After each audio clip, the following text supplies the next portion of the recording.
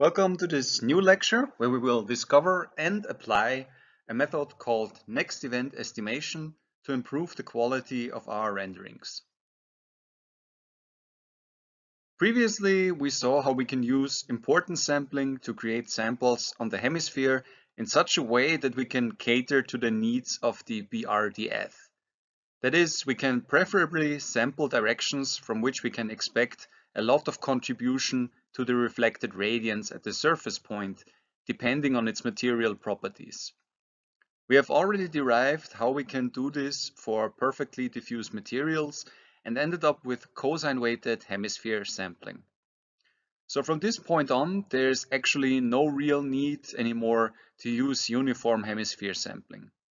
Instead, we will use BRDF sampling as an umbrella term for importance sampling the directions in the hemisphere that make the most sense for a given material.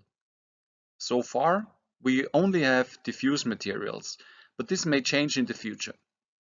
BRDF sampling will always refer to a material's proper importance sampling technique of its BRDF. We do this because we generally expect it to perform better than naive uniform sampling. We previously saw a few examples of how BRDF sampling can improve image quality.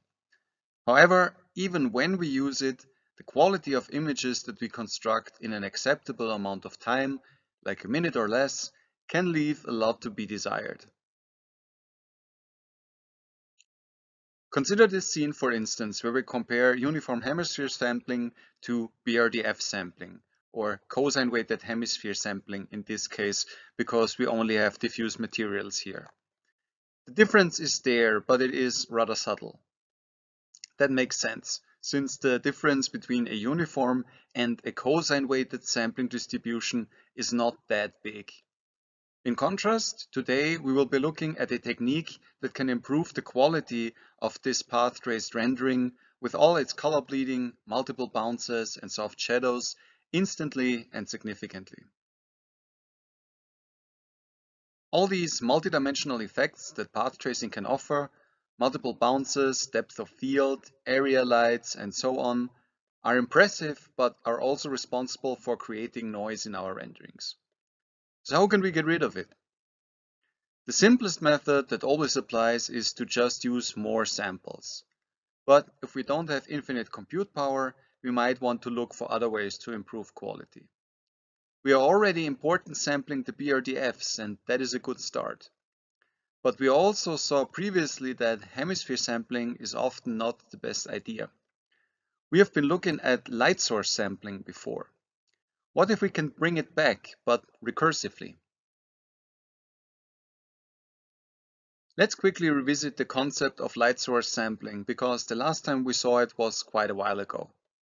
In contrast to sampling the hemisphere uniformly or according to a material's BRDF, with light source sampling we pick a sample location on the surfaces of the lights in our scene and then try to connect from a shaded surface point to that sample location. This implies that we have to know where our light sources are in the scene. In Monte Carlo integration, we then take each sample and pretend it speaks for the full light source surface, so we project the entire light surface area onto the hemisphere and see how much solid angle it covers. The more samples we take, the more accurate this approximation becomes. Some of them will be visible, some of them will be blocked by other objects between the shaded point and the light source. And when we sum and average enough of these results, we get a good approximation of how much light from the light source actually reaches the shaded point. We can make a few simplifications to the above formula to make it easier to transfer into code and save a few expensive trigonometric operations in the process. A simple implementation of direct lighting might look like this.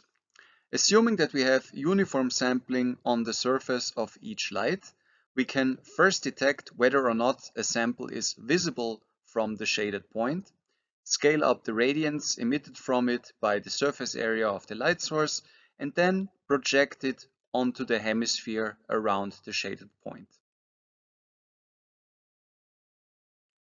As we have previously seen, in many scenarios, switching from uniform or BRDF sampling to light source sampling can tremendously increase the quality of our renderings.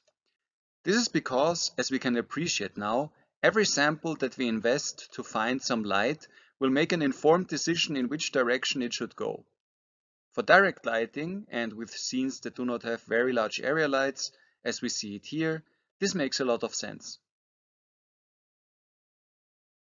Of course, whether it is BRDF sampling or light source sampling, we are computing the same result in the long run, so both methods will arrive at the same result given enough samples. The key difference lies in how these two methods accumulate the light that the point receives over the entire hemisphere. For uniform or BRDF sampling, we pick directions and compensate each sample's radiance so that it can provide a suitable representation of the entire hemisphere, given the underlying sampling distribution.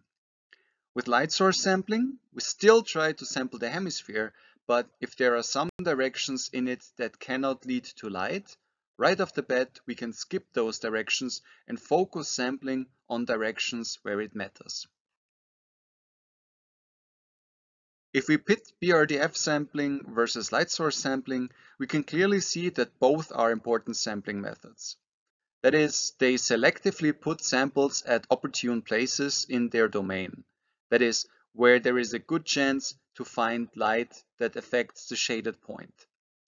We have illustrated both concepts here, and you can see in red the density of samples as they are distributed over the integration domain, the hemisphere.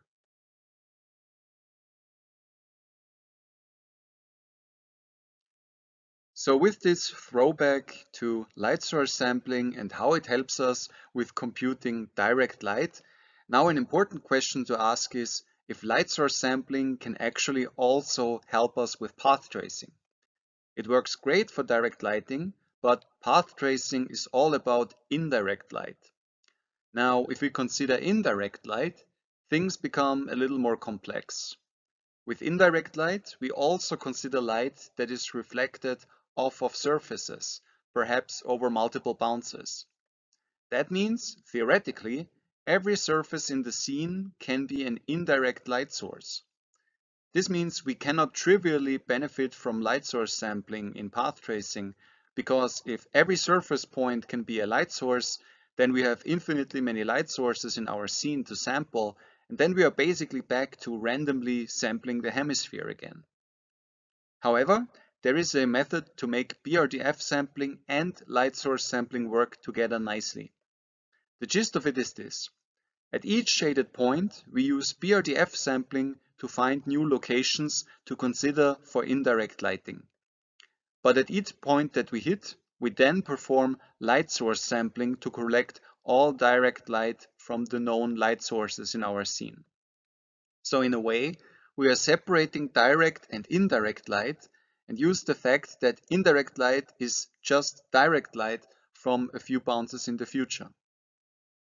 This concept is what we call next event estimation. Let's illustrate this idea with a visual example. Let's assume a simple scene with a single area light. After the first view ray has hit a point in the scene, there are two ways in which light can arrive at this current point. Either it comes from a point that is not a light source, in which case we might get some indirect illumination, or it comes from a light source directly, which would account for the direct illumination. Note that during simple hemisphere or BRDF sampling, each of these locations would be a possible hit for the ray to land on in the next bounce. If we look at all the places that light can come from, we can map out directions on the hemisphere that will create direct or indirect light for the current hit point. Remember that what light source sampling essentially does, if it succeeds, is projecting the area of the light source onto the hemisphere. If we perform light source sampling, we can collect the direct illumination from the light source, thus taking care of that portion of the hemisphere. We can then shoot an indirect sample that goes to a location where it might collect indirect illumination in the next bounce. If we do this recursively, we basically get next event estimation. The projection of the light source on the hemisphere is accounted for at each bounce, and indirect illumination will be accounted for by light source sampling from the following bounces.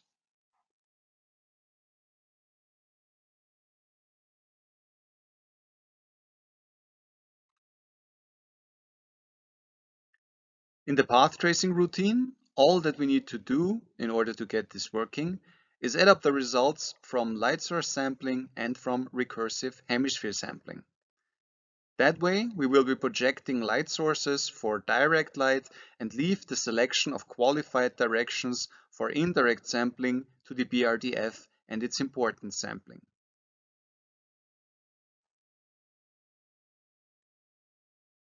A first implementation in code could look like this. Here we can benefit from the methods that we derived previously for computing direct and indirect light arriving at the point. Note that in this case, the variables for direct and indirect light already contain all the relevant factors like the cosine of theta, division by the PDF, BRDF term, and so on and so on. The direct light is the light received by a point with light source sampling. The indirect light is essentially the result of the recursive calls to Li weighted with all the correct terms, except for the Russian roulette probability. We need to keep that out because it is part of the recursion algorithm, not the physical light computation itself, and apply it at the end of the function. So we can simply add up direct and indirect light obtained in this way and see what this gives us. So this first approach, at least, is not completely broken, but it definitely gives us images that are way brighter than they should be.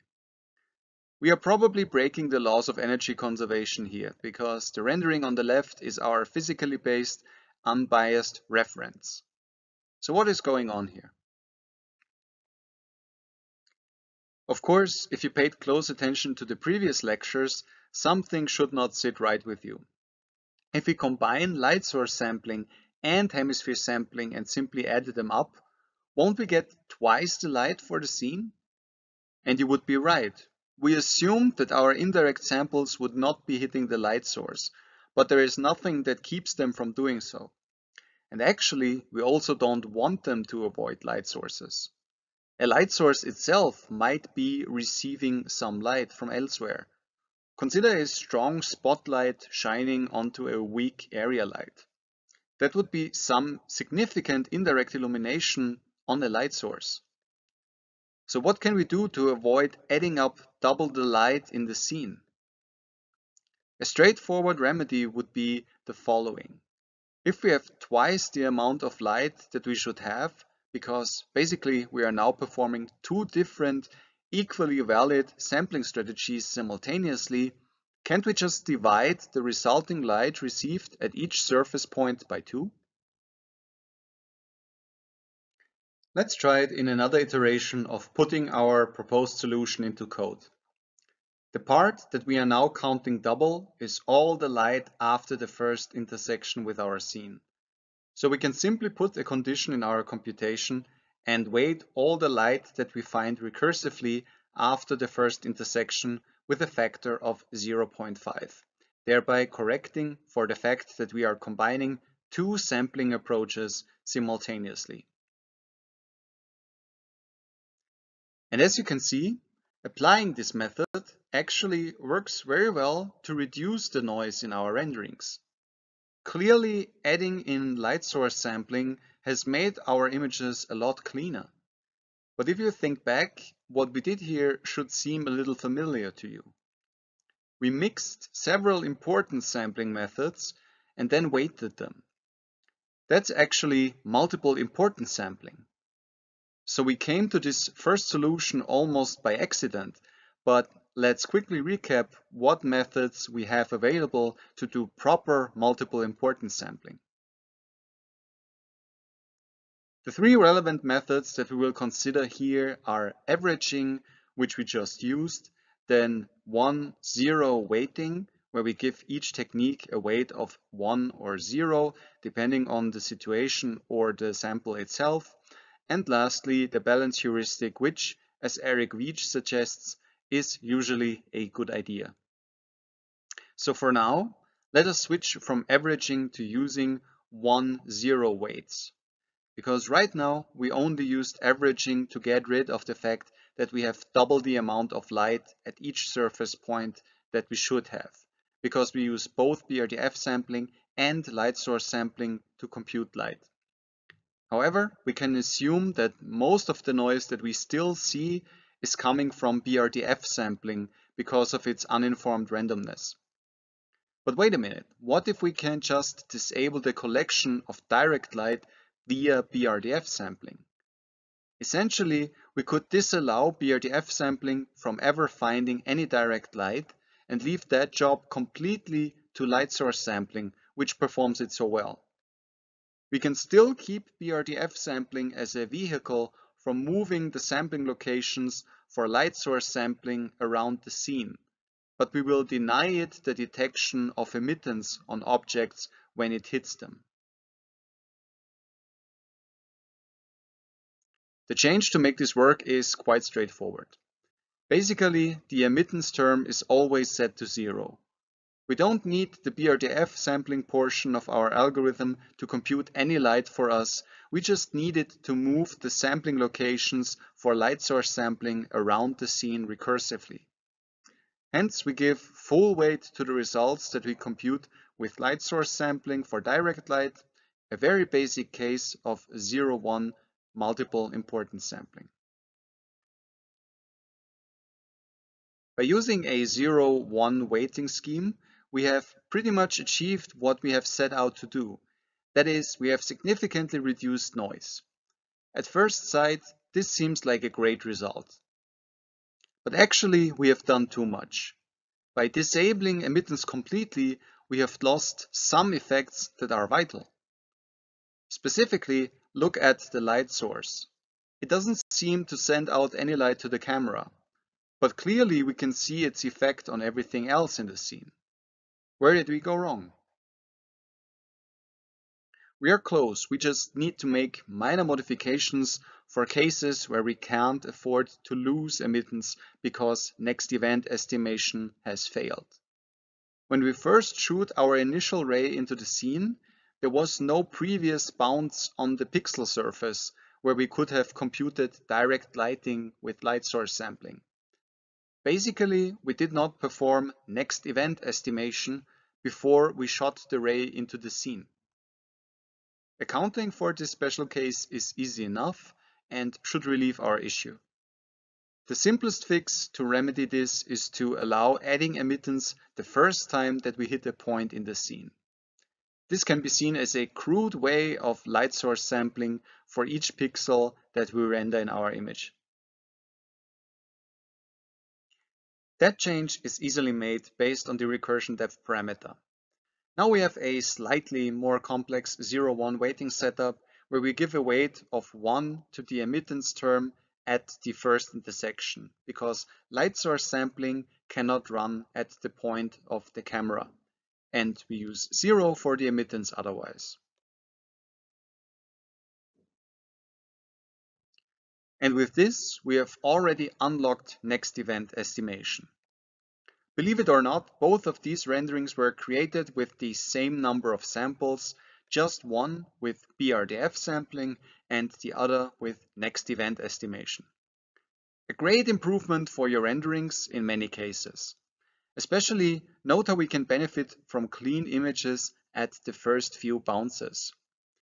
The more bounces we follow with our arrays, the more noise can still creep in, but bottom line, we can now make much cleaner images in a much shorter amount of time.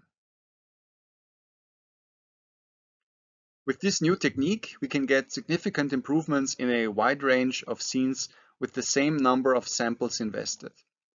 It must be noted that, of course, next event estimation is somewhat slower because it basically performs an extra direct lighting method at each bounce. But the trade-off is extremely in favor of using next event estimation over not using it. For scenes like the one depicted here, you may have to invest 10 or 20 times the number of samples with BRDF sampling to achieve the same smooth results in your output renderings. Here is another result of using next event estimation instead of BRDF sampling. Especially for diffuse materials, next event estimation has a huge impact on quality because diffuse BRDF sampling is actually not extremely different from uniform hemisphere sampling. But of course, next event estimation is not a silver bullet.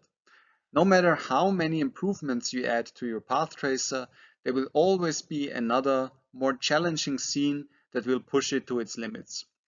With very large scenes and a lot of complex indirect lighting, even a path tracer with a good BVH and next event estimation may struggle to resolve images without noise in an adequate amount of time. So even though we have come a very long way, of course, even this technique eventually has its limits. But there is one more thing we should consider about next event estimation. The way we have applied it right now is an accepted solution and has given us a clear improvement of quality in many scenes. However, the changes we made are based on the assumption that light source sampling is strictly better than BRDF sampling.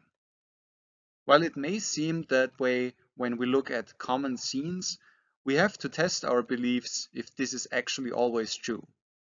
For this purpose, let's again go back to direct lighting.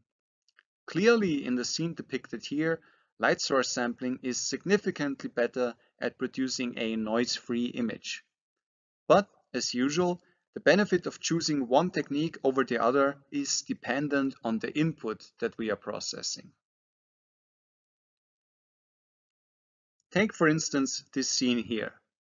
We have a model at the center and two prominent light sources in the scene. One is a small blue light shining from the left side of the screen.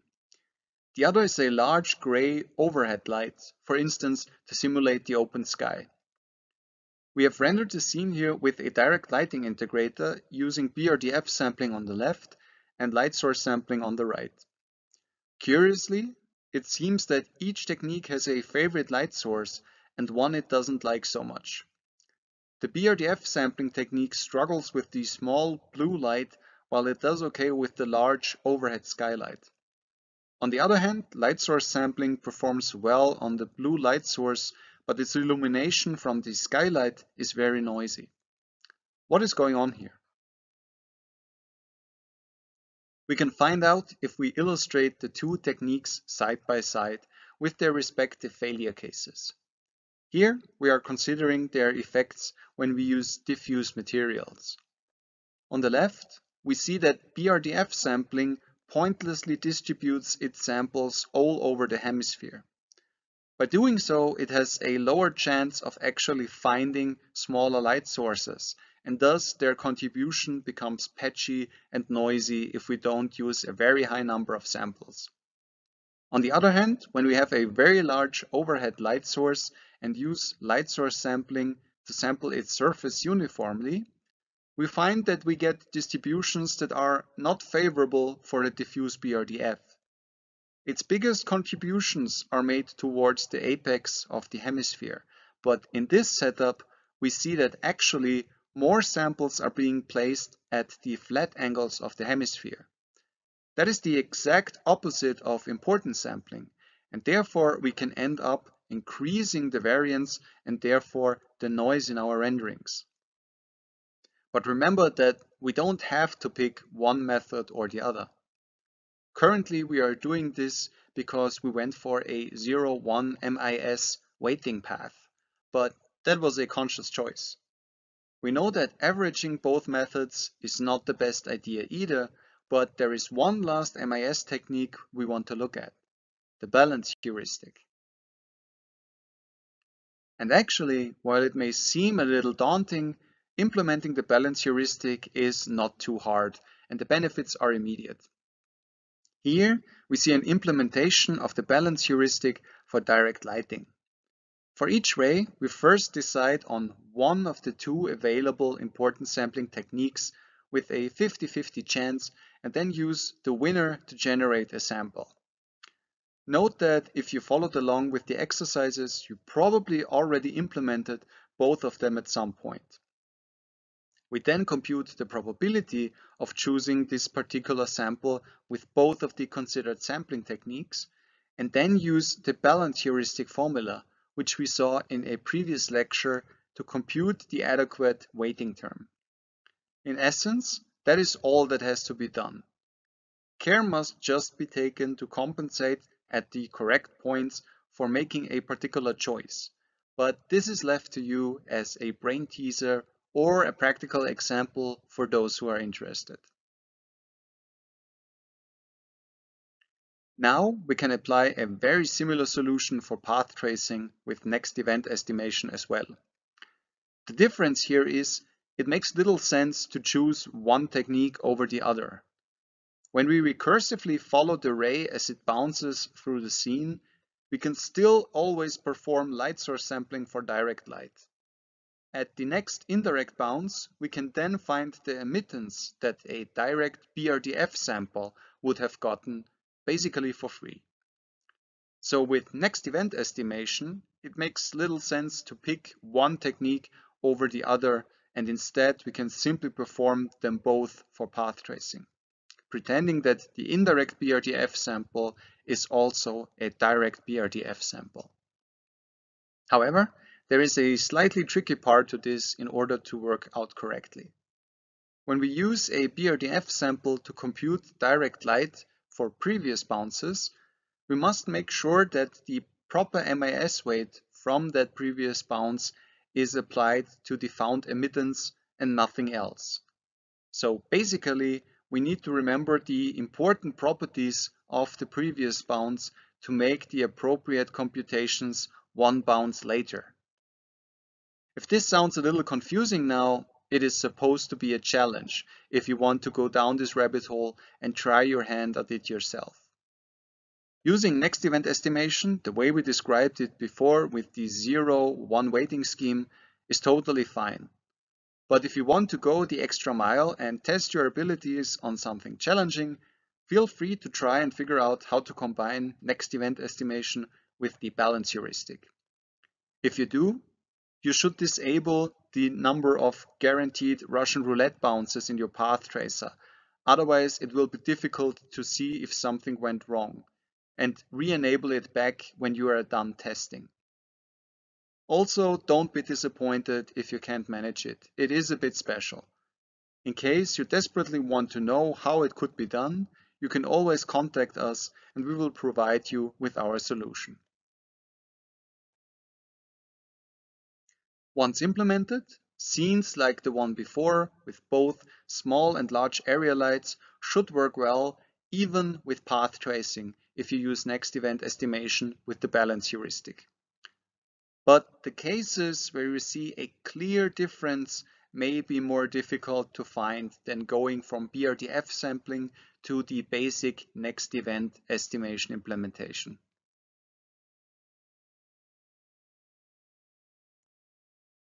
One last thing that we glossed over, our current solution for next event estimation works with diffuse materials, but not so much with mirrors, for instance. There, we would be seeing results similar to the ones we got before. Reflections of light sources can be entirely missing the light. Why would that happen? Well, hopefully you will be curious enough to join us when we discuss this and much more in the upcoming lecture on materials. And with that outlook, we hope you found today's topic interesting and perhaps are even eager to put it into practice in your path tracer and immediately crank up the quality of your renderings. As always, we leave you with a few resources in case you want to learn more and check out some more material on this topic. In any case, thanks for stopping by and learning about next event estimation, and we hope to also see you in the next lecture.